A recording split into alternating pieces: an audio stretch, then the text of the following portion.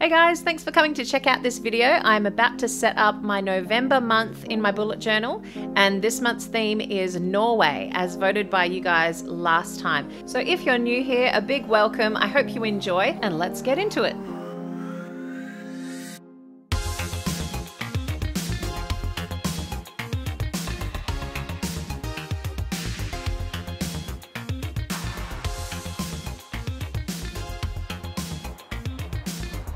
I hope you guys enjoyed that little start. I tried to go for like an 80s theme with there, and basically to tribute the Norwegian band Aha.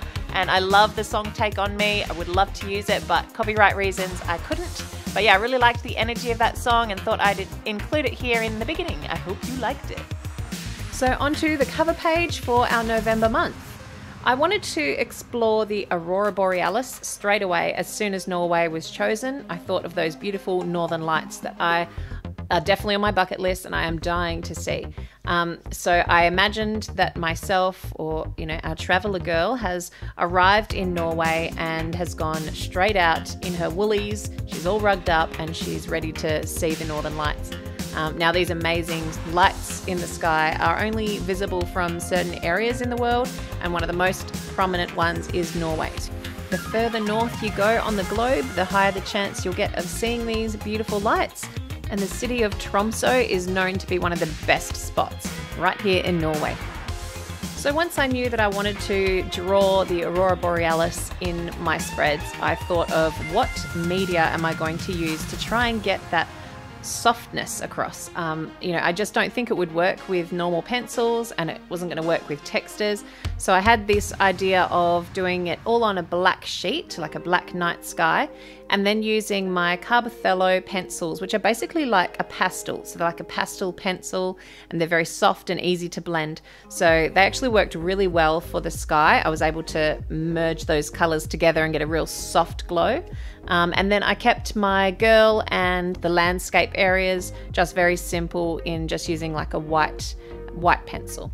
The white pencil I used is actually a watercolor pencil. It was the one that came out the strongest on the black paper because a lot of the others were just kind of blending in and weren't showing enough. I really love trying a whole bunch of different media in my spreads because it's kind of keeping your skills alive and trying new things, but it also just keeps it interesting when you're looking through your journal or you're working on it each month. It's like it never gets dull because it's like a new experience for you each time. And now I'm adding some dots into the sky to get the sky looking a little bit more alive. I'm just using a white gel pen for that. And I'm also using that across her face, just where there's highlights that would be shown, just to set her apart from that background. I also love to include the month that I'm working on into the drawing somehow. So I wrote it on the side of her earmuff, which I thought really worked well. So the trouble with pastels is that they do tend to rub off on other pages or on your hands. They can be quite messy. So a way to keep them stuck down to the paper is by fixing them with a fixative. I didn't have any fixative at the time, but hairspray actually works just as well. So I grabbed some hairspray and sprayed it on there, and then I just touched up the colors if they faded a little bit. And then now they should be fine in my journal and I won't be smudging it anywhere. And now I'm on to cutting it in half and sticking it into the journal, always leaving a few mils either side of the spine so that it can fold properly. And then I'm going with my favorite part of these cover pages, where I do a Dutch door down one side that acts as kind of like a bookmark, and it just adds a bit of interest to it. Otherwise it can just, I don't know, look a little bit simple, and I love to add a little bit of detail here and there. So I've added a nice wave down the right hand side, and then using a glass to form a circle in the top right corner, I cut it out, and then that will reveal on the page beneath the calendar month. I didn't want to have that tiny little bit of white page showing, so I did just bring that curve forward so that I could have it all be black on the side there.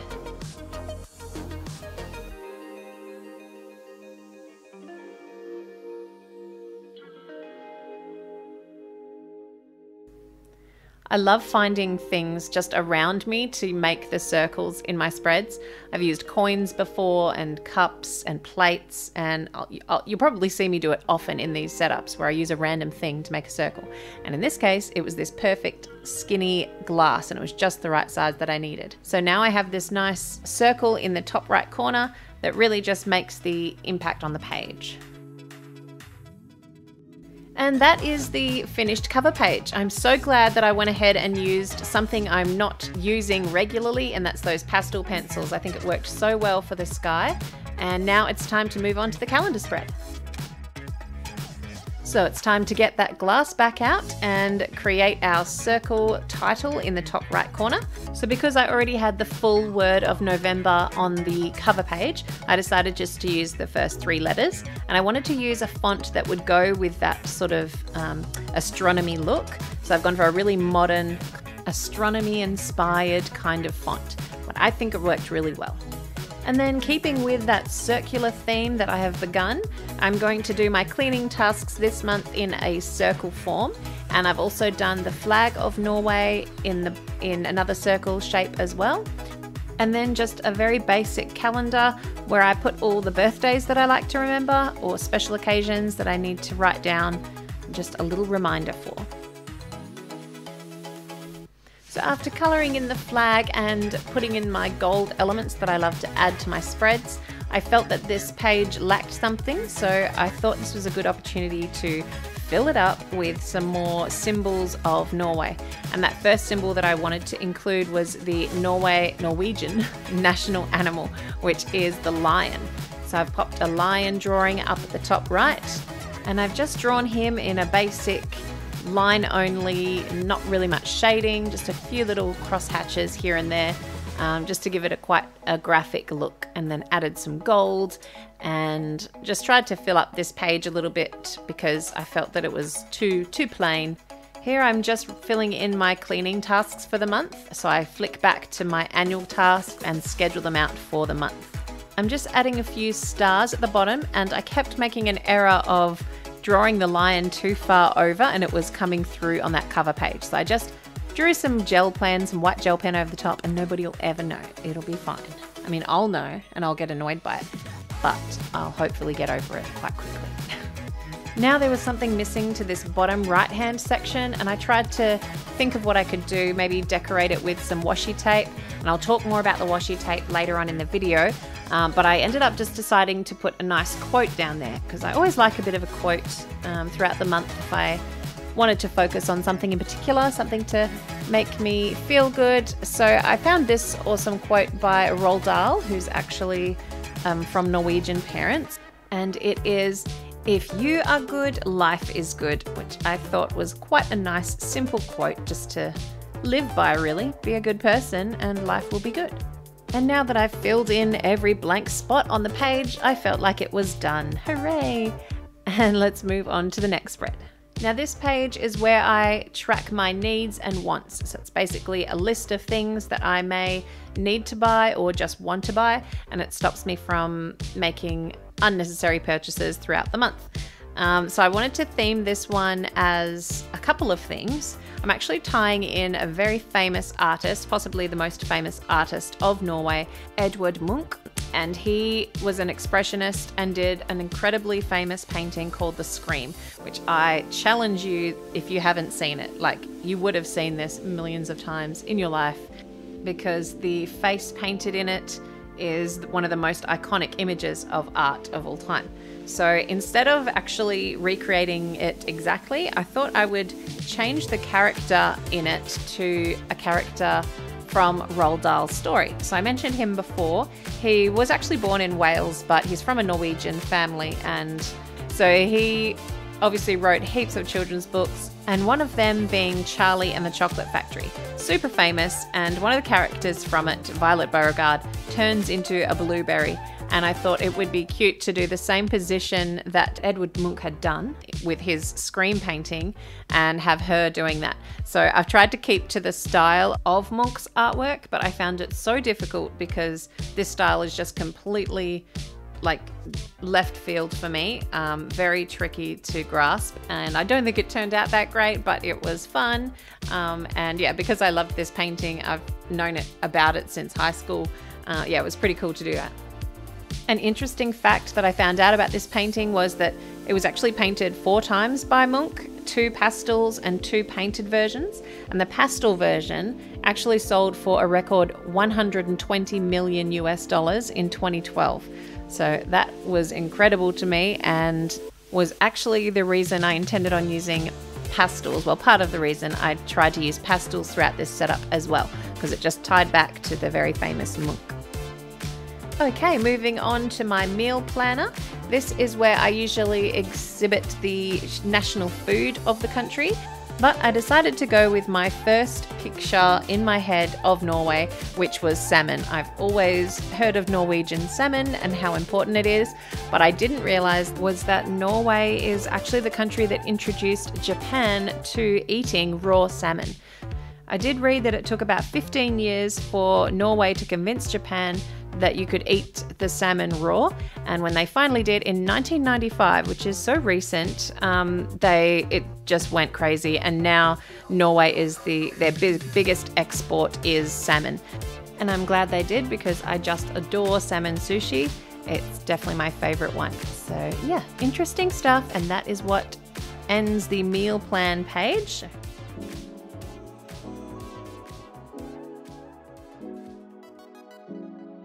And now we can move on to the mind map.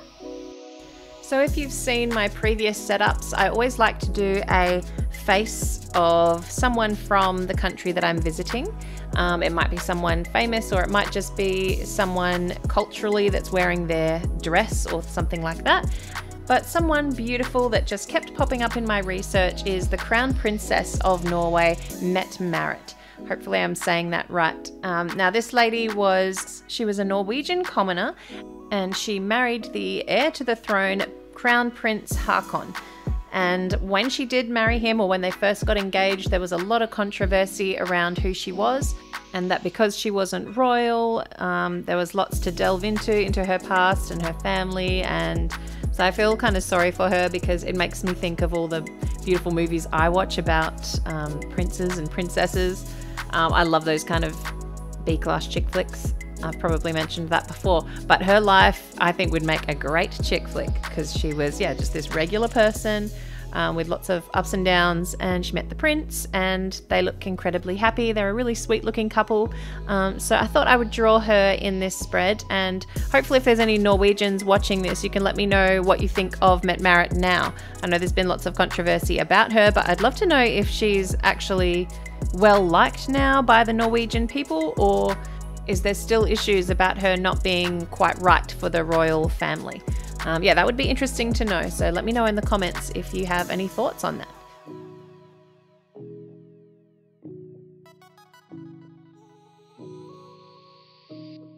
As to how I'm drawing her, I've decided to stick with that circle theme, and this time I thought I would just do a black and white drawing in pencil, and I'm also using a black pencil to get the really dark contrast in, and then I use a little bit of an eraser to get the highlights as well. So I tried to do this quite realistic, but it was quite small, so very hard to get the detail that I particularly like to work in. And then I added in some nice gold across the headband that she's wearing. Headband, it's not a headband, it's a crown. And the flowers that I've done on this are the national flowers, and Norway actually has 2. So one is called the Bergfru, which is found in the mountains, and then the other one that they have is called purple heather, and that one is much more commonly spread across Europe and in particular Norway. And now onto decorating this page. I wanted to give it a really royal vibe, so I decided to use some gold gilded washi tape. Now these washi tapes were actually sent to me by the washi tape shop. Thank you so much, washi tape shop, for sending these to me. They're actually the first business that's reached out to me, and I'm so grateful for that. I really love their products. I've used them before, as I've mentioned in previous videos, but yeah, to send me a bunch of stuff that I can go through and use on the channel channel is really, really kind. So thank you for that. I really appreciate it. And if anyone loves these, you can feel free to click on the link in the description box and check out Washi Tape Shop for all of their lovely washi tapes. So yeah, I went through the ones that they sent me, and there were so many to choose from. There was a couple that stood out as quite royal looking and Norwegian. So I've gone for this one, which is a bunch of like gold roses and flowers on it. And I think it just adds so much to the spread by having that real beautiful gold just popping out of the page. And finish this page off with just the words mind map, and then this one is done. And that's how I use this one to dump all information. If it doesn't have a place in my journal, it goes onto this sort of like a brain dump page, which I like to call my mind map. If you haven't been here before, that's why it's called mind map, because I don't like the word dump. Side note as well, the whole time I was drawing this lady, she reminded me so much of Renee Russo, the actress. If anyone else gets that vibe, let me know. I also added some gold down the bottom around the mind map because I felt like it was too blank, but I do wish I could go back in time and take that away. I don't like it, but it's there now, so I'll have to live with it.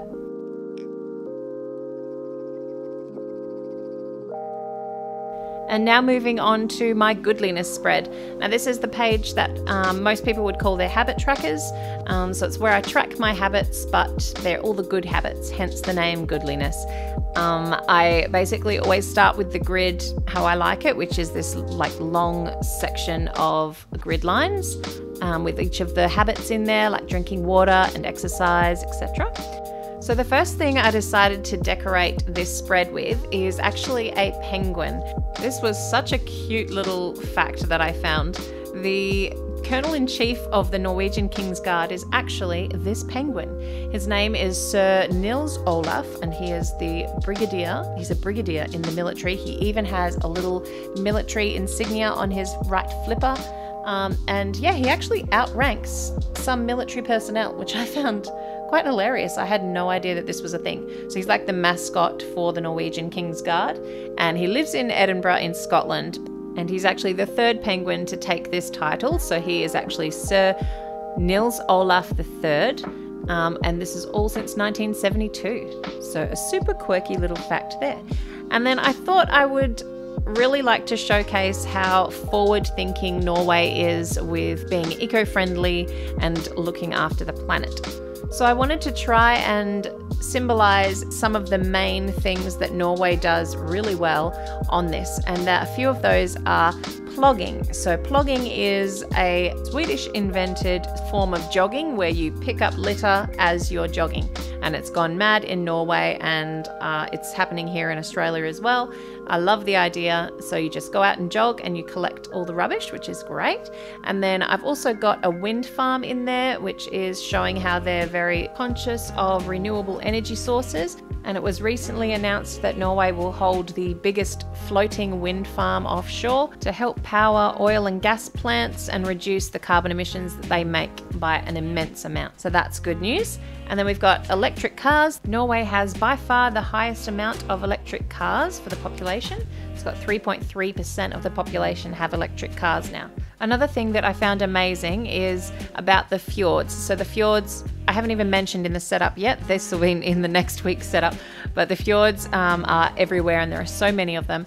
And unfortunately, a lot of the ships and the ferries provide a lot of carbon emissions, making them quite a polluted area.